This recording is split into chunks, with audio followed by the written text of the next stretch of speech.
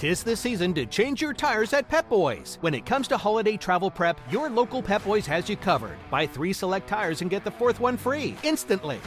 Pep Boys offers online booking, text alerts to track your service, and mobile payments to pay on the go to get you back on the road safely. Make an appointment at pepboys.com and don't miss out on these incredible deals. Offer valid through November 30th. Requires installation and additional fees. See store for details or visit pepboys.com to learn more.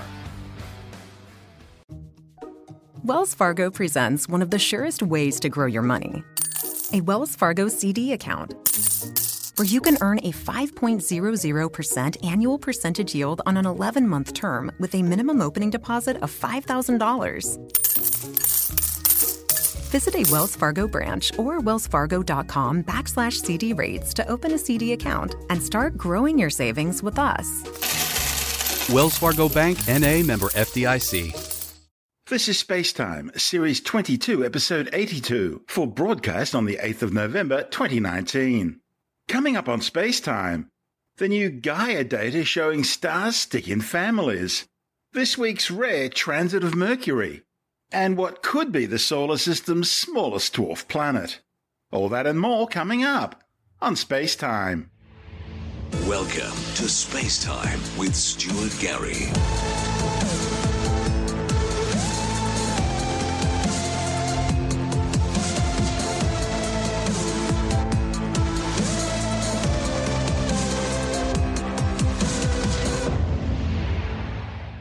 New data shows that newborn stars don't simply drift away from their stellar nurseries, but rather stick together in long-lasting string-like groups. The findings by the European Space Agency's Gaia spacecraft are painting a new picture of the early years of a star's life. Exploring the distribution and past history of the starry residents of our galaxy is especially challenging, as it requires astronomers to determine the ages of stars. Now, that's not an easy thing because average stars of similar mass but different ages look very much alike. So to figure out when a star formed, astronomers instead look at populations of stars thought to have formed at the same time. But knowing which stars are siblings poses yet another challenge, as most stars don't hang out in their stellar nurseries for very long. The study's lead author, Marina Kunkel from Western Washington University, says in order to identify which stars formed together, her team looked for stars moving together through the galaxy, because a cluster of stars formed in the same molecular gas and dust cloud would tend to move together in a similar way. Astronomers have already identified so-called co-moving star groups near our solar system, but observations by Gaia enabled them to identify many more such stellar streams spread right across the galaxy. The authors used data from Gaia to trace the structure and star formation activity of a large patch of space surrounding the Milky Way, and then to explore how this has changed over time. Gaia's second data release last year provided the motions and positions of more than 1 billion stars with unprecedented precision. Relying on machine learning algorithms, the analysis of the Gaia data uncovered nearly 2,000 previously unidentified star clusters and co-moving groups of stars, all within 3,000 light-years of the Sun. That's roughly 750 times the distance to Proxima Centauri, the nearest star to the Sun. The study also determined the ages for hundreds of thousands of stars, making it possible to track stellar families and uncover their arrangements. The authors found that about half these stars are in long string-like configurations that mirror features present within their stellar nurseries. And that's interesting, because it was originally thought that most young stars would leave their birth sites within just a few million years after their formation, completely losing all ties with their points of origin. But it seems stars can stay close to their siblings for billions of years. The strings also appear to be oriented in particular ways with respect to the galaxy's spiral arms, something that depends on the ages of the stars within the string. Now, this was especially evident for the younger strings, comprising stars younger than 100 million years, which tend to be oriented at right angles to the spiral arm nearest to our solar system. The authors now suspect that the older strings of stars must also have been perpendicular to the spiral arms that existed when these stars formed, which have now been reshuffled over the past billion years. The proximity and orientation of the youngest strings in the Milky Way's present-day spiral arms shows that the older strings are an important fossil record of the galaxy's spiral structure. The actual nature of the spiral arms is still very much in debate, with the final verdict on whether they're stable or dynamic structures nowhere near settled. Studying these older strings will therefore help astronomers understand if the spiral arms are mostly static, or if they move or even dissipate and reform over the course of hundreds of millions of years, roughly the time it takes our Sun to orbit a couple of times around the galactic centre. Gaia was launched in 2013 and is on a mission to chart a three-dimensional map of our Milky Way galaxy, pinpointing the locations, motions and dynamics of roughly 1% of the galaxy stars. You're listening to SpaceTime. Still to come, a rare image of an upward-shooting bolt of lightning called a gigantic jet. And later in the science report, a new study exposes just how the petrochemical multinationals have denied the science of climate change. All that and more still to come on SpaceTime.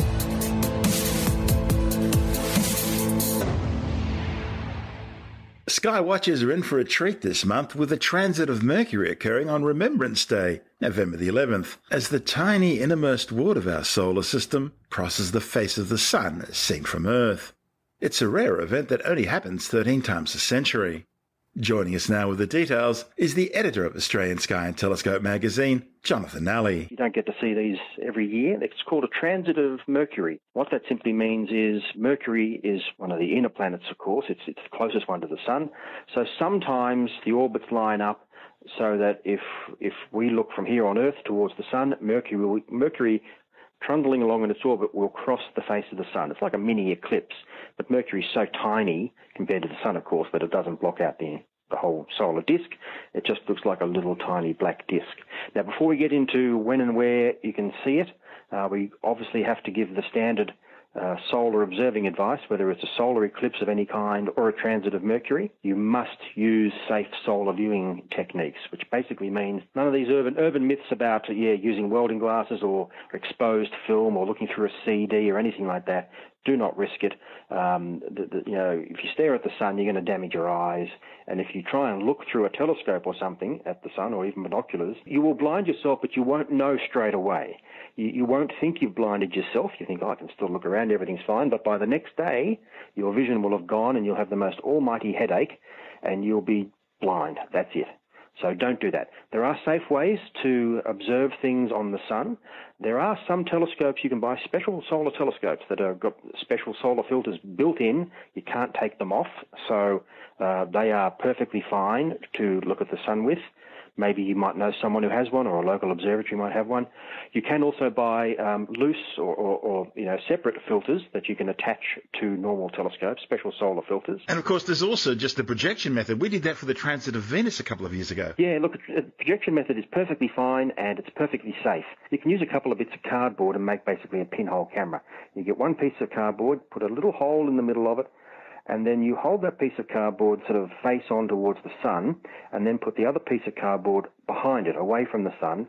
The sunlight will go through that little hole in the first bit of cardboard, and then it will expand outwards, and then it will reach the second bit of cardboard, and you'll see an image of the Sun. And you just adjust the distances to get the sharpest sort of picture you can, and hopefully you should see a tiny little black dot slowly trundle its way across the face of the Sun.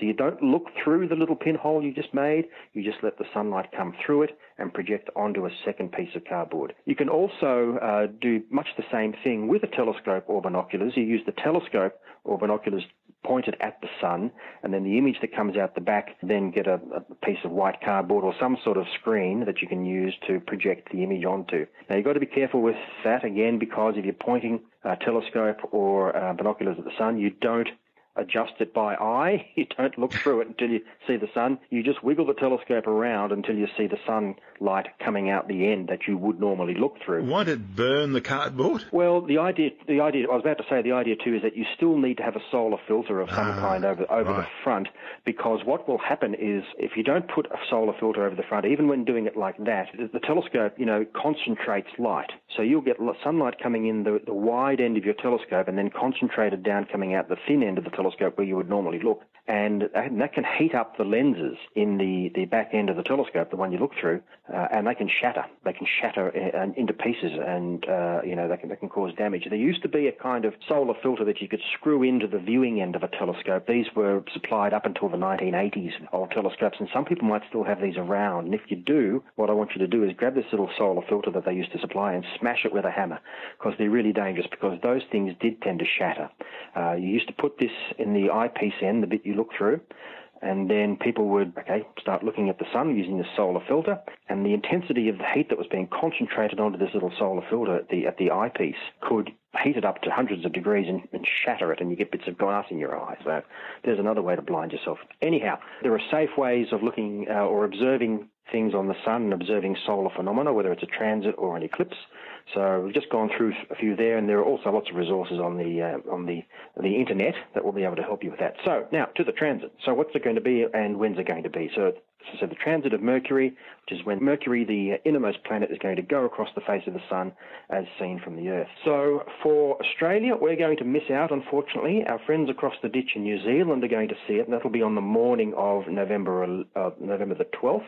Now, for our North American listeners, the ditch is the same as the pond when referring to England. That's right. So we say the ditch, which means the Tasman Sea between Australia and New Zealand. So for our listeners in North America, you will be able to see the transit of Mercury. You'll be able to see the whole thing. Our Kiwi friends will only see the last bit, because the Sun and Mercury will be below the horizon when the event begins.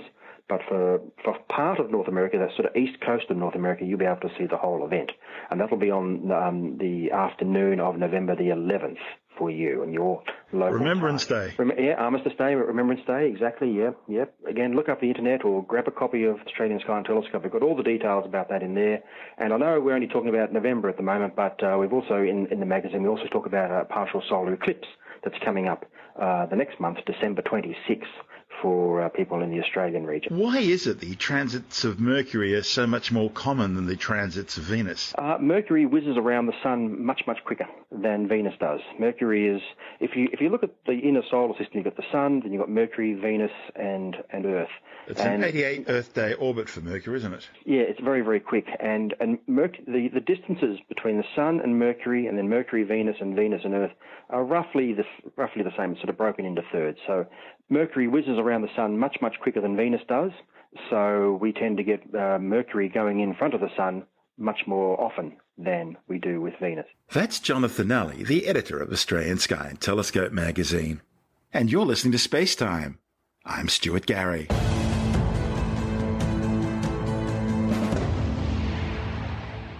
Astronomers have spotted what could well be the smallest dwarf planet in our solar system. A report in the journal Nature Astronomy claims the object, Hygieia, is the fourth largest body in the main asteroid belt between Mars and Jupiter, outsized only by the dwarf planet Ceres and the asteroids Vesta and Pallas. Using high-resolution observations from the European Southern Observatory Sphere instrument on the Very Large Telescope in Chile, astronomers have determined Hygieia's shape and size, finding it to be practically spherical. To be classified as a dwarf planet, a celestial body must firstly orbit the Sun and not be a moon orbiting another planet. But unlike a planet, it must not have cleared out the neighbourhood around its orbit. And this is important for this classification, it must be self-gravitating, with enough mass to have pulled itself into a spherical shape. It was this final requirement which has been revealed about Hygieia by the VLT observations. If approved by the International Astronomical Union, the decision would see Hygieia take the crown from Ceres as the smallest dwarf planet in the solar system. The study's lead author, Pierre Varenza from the Astrophysics Laboratory of Marseille, says Sphere's unique capabilities were able to resolve Hygieia's shape, finding it to be nearly spherical. The authors also used Sphere's observations to constrain Hygieia's size, putting its diameter at just over 430 kilometres. Now, by comparison, the solar system's most famous dwarf planet, Pluto, has a diameter of close to 2,400 kilometres, while the current record holder for the smallest dwarf planet, Ceres, is around 950 kilometres in size. Surprisingly, the observations also revealed that Hygieia lacks any large impact craters, which is unusual because it's the main member of one of the largest asteroid families. With close to 7,000 members, they are thought to all have originated from the same parent body. Now, normally you'd expect that the collision event which led to the formation of such a large family of asteroids would have left a really nasty big crater scarring Hygieia's surface. But although astronomers have now observed Hygieia's surface with some 95% coverage, they could only identify two rather unambiguous craters, neither of which could have caused the impact which formed the Hygieia family of asteroids. Numerical simulations suggest the event which caused the breakup of the Hygieia progenitor would have involved a major head-on collision with a large impactor somewhere between 75 and 150 kilometres wide. That violent impact is thought to have occurred around 2 billion years ago, completely shattering the parent body. And once the leftover pieces reassembled, they gave Hygieia its rounded shape as well as its thousands of companion asteroids. To find out more, Andrew Dunkley speaking with astronomer Dr. Fred Watson. We're looking at some work that's been done through the Very Large Telescope, and they have discovered, they haven't discovered this dwarf planet, but they have probably confirmed that it is indeed a dwarf planet, because I suppose they've been trying to figure that out for a little while.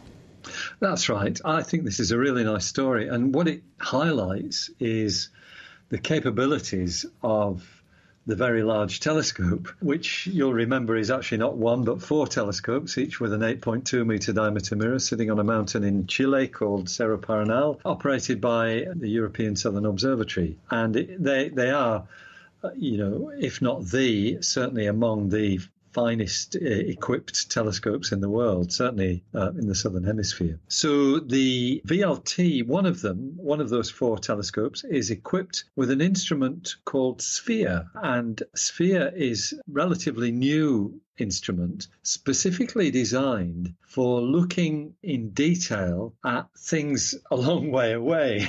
In other words, doing fine resolution imaging. So SPHERE is actually an acronym, as you might expect, and the acronym kind of tells you what it's for. It stands for Spectropolarimetric High Contrast Exoplanet Research. They're just making that up. Of course they are. That's what you do with acronyms. You think of a nice word and then fit your other words to it. I used to do it myself. Oh, dear. I used to build instruments. What does spectropolarimetric mean? It means you're looking at the polarization of the light coming from the target object. And polarization is something we're familiar with if you use polarizing sunglasses. You eliminate some of the vibrations that the light waves themselves participate in. So you're eliminating half of that. It actually is a very powerful tool in astronomy. Polarization can tell you about dust in space. It can tell you about the way light has been affected by its passage through other media, and it's a generally useful thing. In this case, it's combined with spectroscopy, which is the breaking up of the light into its rainbow colors. So spectropolarimetric is a very capable analytical tool. But the main thing about SPHERE is that it's used in conjunction with what are called adaptive optics. And adaptive optics use flexible mirror technology coupled with some very sensitive devices in order to eliminate the distorting effect of the Earth's atmosphere. As light comes through the Earth's atmosphere, it's affected by pockets of hotter and warmer and colder air, and that basically blurs the image. But with clever technology, you can actually sense that distortion. And a little bit like you sense the ambient noise in a pair of noise-cancelling headphones. You sense the ambient noise and then put an inverse signal in that cancels it out. It's very much the same sort of thing, but you're doing it with light. And adaptive optics technology basically removes, to a large extent, not completely, but to a large extent, it removes the distorting effects of the Earth's atmosphere. So you can get very sharp imaging. In fact, you can make it comparable with the Hubble Space Telescope, which is above the atmosphere altogether. I have to say the ground-based telescopes, like the VLT, are very much cheaper to run than a space telescope. Okay, so that's the backstory. But especially if you can put it on the top of a mountain that exceeds, someone's ability to breathe properly. Yeah, it's not actually, Cerro Paranal is not quite that high. It's, if I remember rightly, it's about 3,000 metres, which is a lot more amenable than the 4,200 metres, which is at Mauna Kea, where another suite of telescopes are in Hawaii. You and I have both been there. I bet you haven't been to Paranal, though. I have. No, have not. Yes, sorry, that's just a bit of bragging there. So, okay, ESO astronomers, and in particular, I think it's a group, if I remember rightly, it is from the Laboratoire d'Astrophysique de Marseille, which is in France, if you can decipher my horrible French accent. Researchers based there who have used this instrument to look at one of the asteroids in the asteroid belt, the main belt of asteroids between the orbits of Mars and Jupiter. And they found that one of them, the fourth biggest of the asteroids, whose name is Hygieia, or Hygieia, I suppose it should be, depending on how you pronounce it. It looks like Hygeia. That's what I thought it said. Hygieia is probably how it's pronounced. Depends on whether you lengthen your Y's or not in ancient Greek. Anyway, the bottom line is this thing is round. It's more or less a spherical shape, not a perfect sphere, but very close to it. And for an object like Hygieia, for it to be spherical means that it qualifies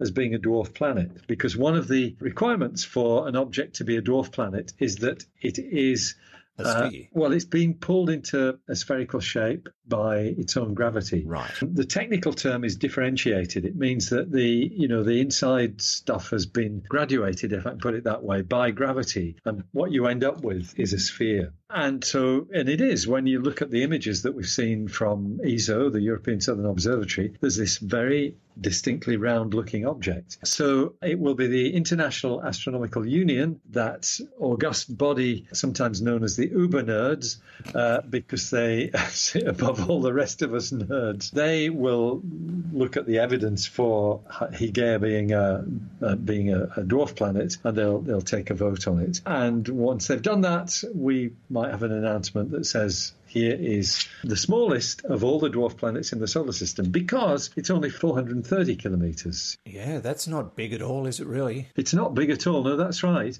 And it's very near the limit below which things don't have enough gravity to make themselves spherical. So it's a threshold object. Oh, that's a very nice way of putting it. It is. There are moons of some of the outer planets, particularly I'm thinking of moons of Saturn, which we know very well thanks to the Cassini mission. Some of those moons are actually spherical, and they're not that much bigger than Hygieia is. But I think the asteroid counts, certainly because it's in orbit around the Sun rather than being in orbit around another object. It is a planet, but a dwarf planet because of its small size. Actually, I suppose finding all these objects and confirming them as dwarf planets does, in fact, justify the decision to put Pluto in that category. When we thought for so long that it was the only one, now we know that that's not the case. Exactly, that's right. I agree with what you've said wholeheartedly. Not everybody does. Many people think Pluto is a special case, but if you make it a special case, then where do you draw the line? Yes. You know? Precisely. The other weird thing about Hygieia is that it is seemingly unblemished. Yes, that's right. Everybody expected it would be, would have big craters on it, because there's a thinking that it was once probably involved in a collision with other objects, and that's because we think there's debris from that collision still in the asteroid belt. But no, it's got a few vague-looking markings on it, but it's not pockmarked by huge craters, which some of the moons of, for example, one of the moons of Saturn has. It looks like the Death Star because it's got this enormous crater on one side. Yeah. And likewise, Phobos, which is the bigger moon of Mars, that's got a big crater in it too. I think one of those strange markings on Hygieia is a circle with a cross in it, Fred. Gosh, you're right. You're absolutely right. Well, I can see a face in it too, so work that one out. That's Professor Fred Watson, an astronomer with the Department of Science, speaking with Andrew Dunkley on our sister program, Space Nuts. And this is Space Time. I'm Stuart Gary.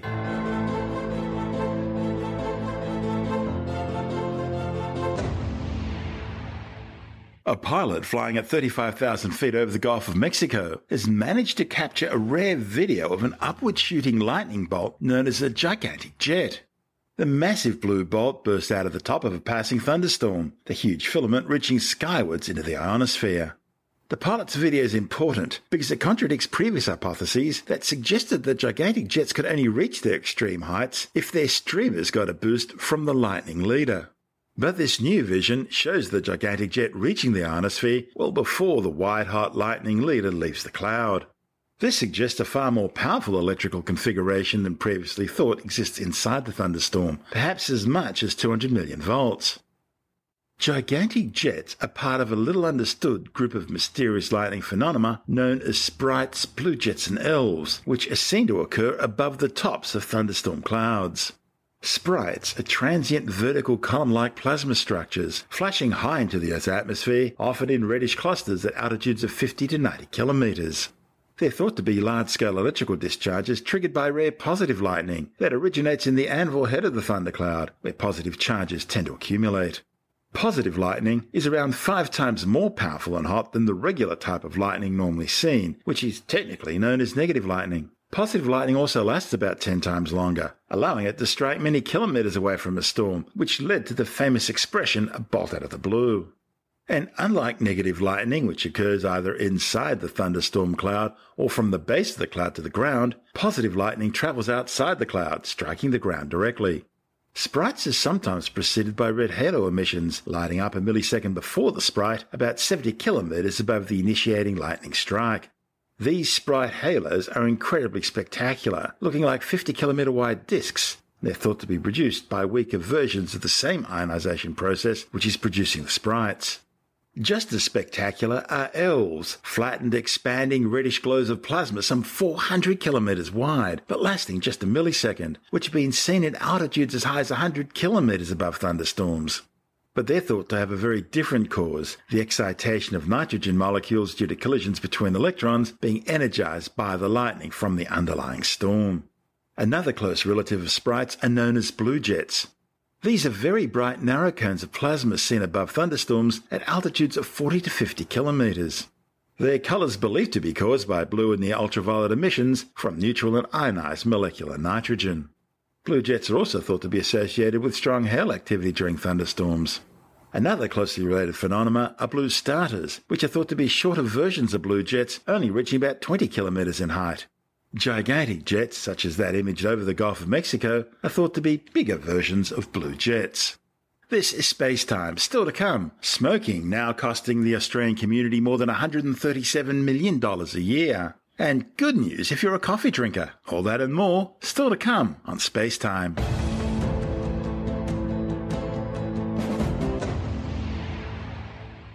And time now to take another brief look at some of the other stories making news in science this week with a science report. Scientists have released the findings of a major investigation showing how multinational fossil fuel corporations have for decades funded efforts to deceive the public about the true dangers of coal, gas, and other hydrocarbons in causing climate change.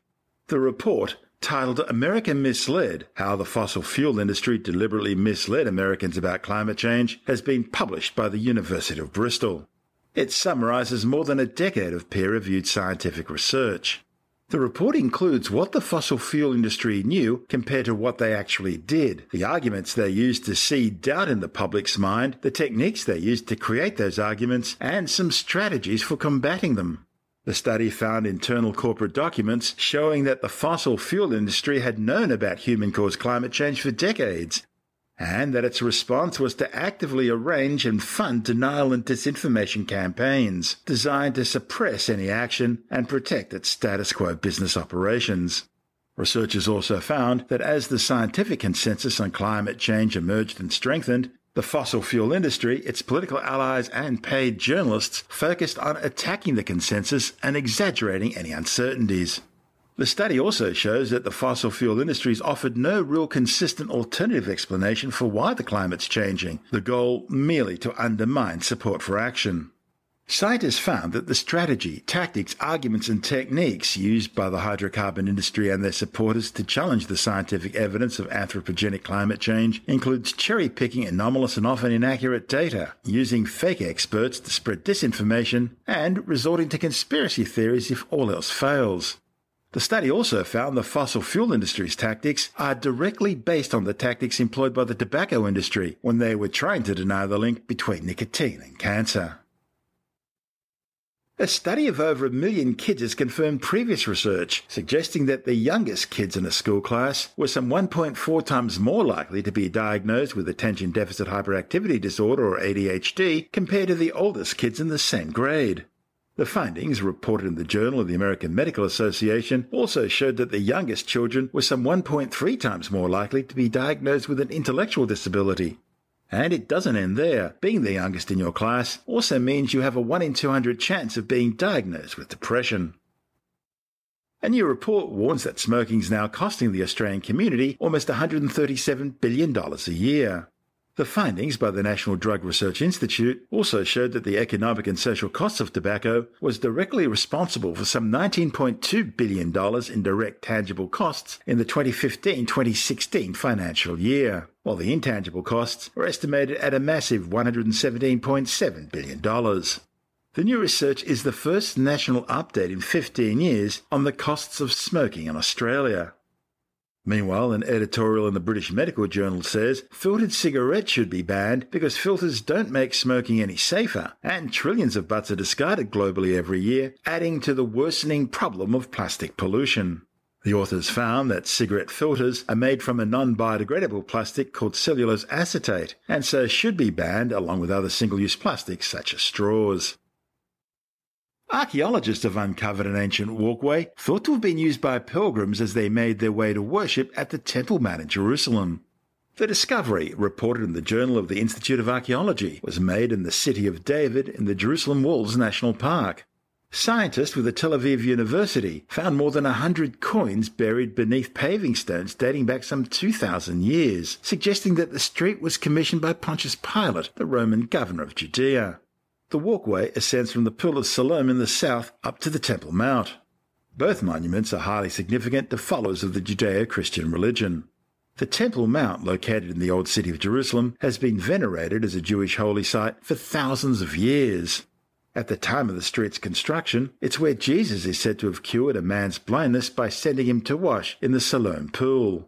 The 600-metre-long, 8-metre-wide pathway was paved with large, finely carved limestone slabs and featured ornate furnishings including a step podium, all said to be strong evidence that the street acted as a pilgrim route. Drinking coffee might keep you up at night, but new research does provide a reason to sleep a little easier, knowing that the popular beverage isn't as bad for your arteries as some previous studies had suggested. The research by the British Heart Foundation found that drinking coffee, including people who drank up to 25 cups a day, is not associated with having stiffer arteries. The study involved some 8,412 people using MRI heart scans and infrared pulse wave tests. Scientists found that moderate and heavy coffee drinkers were most likely to be male, smoke, and consume alcohol regularly. The research also found that the average intake amongst the highest coffee consumption group was around 5 cups a day. Clearly, they didn't investigate any of the broadcast newsrooms I worked in. The National Health and Medical Research Council has released an unfinished draft report of an overview of systematic reviews of homeopathy that was started in 2012 as part of a homeopathy review, but never completed. The existence and non-release of the draft report had been the foundation for numerous conspiracy theories made by the pro-homeopathy community, including a submission to the Commonwealth Ombudsman by various homeopathy and CAM groups asking for its release. The conspiracy theories suggest that the draft report contained proof of homeopathy's effectiveness. However, Tim Mendham from Australian Skeptics says the draft report actually highlighted concerns about the way numerous studies were being conducted. 5 years ago, the National Health and Medical Research Council, the NH&MRC, just to make it easier to say, issued their report on homeopathy, in which they came down and they said there's nothing there. There's no evidence to support it. It was a meta-study, which they looked at all the reports, the other studies that had been going on, and they assessed them and looked at those that had good evidence and decent numbers of subjects in their tests, etc., and they amalgamated all the results, and this is what they came down with, their judgment, which really hurt the homeopathy industry globally. They frothed them out when you mentioned the NH&MRC. Actually, probably this report got more coverage outside of Australia than it did within Australia, because the NH&MRC is the major funder of medical research in Australia. And you'll find groups in the UK and Europe, across Europe, who are constantly talking about this NH&MRC report, and they'll claim it was fixed. And they came up with the theory that an earlier draft report done a few years before actually found that homeopathy was true, and therefore they decided to cover it up and do out this second report, which they published. Now, homeopathy groups in Australia and overseas put in a campaign to the Commonwealth Ombudsman in Australia to try and get this first draft released. There was campaigns constantly overseas saying it's going to be released any second. It's going to show that, the whole thing was a hoax, that the report was a hoax. And finally, the NH&MRC looks like they got the jack of that, and they said, oh, well, okay, here it is.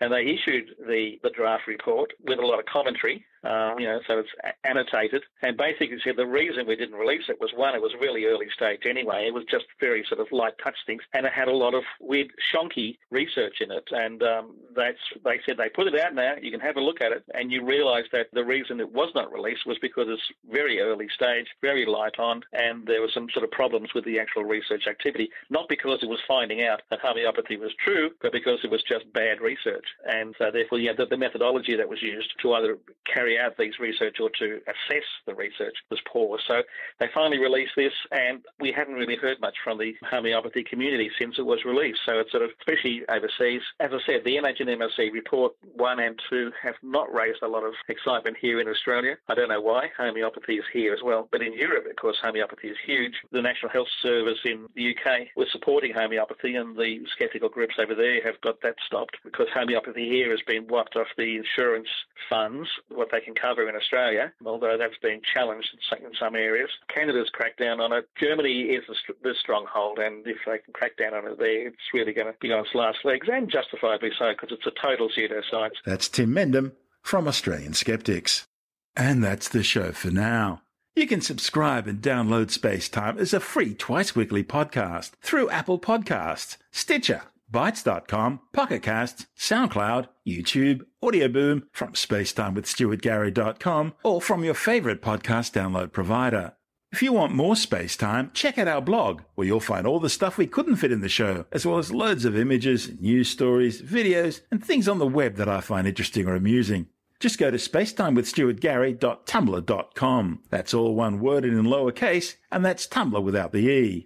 You can also follow us through @StuartGarry on Twitter, @SpaceTimeWithStuartGarry on Instagram. On Facebook, just go to www.facebook.com/SpaceTimeWithStuartGarry, and you can also find us on the SpaceTime with Stuart Gary YouTube channel. SpaceTime is brought to you in collaboration with Australian Sky and Telescope magazine, your window on the universe.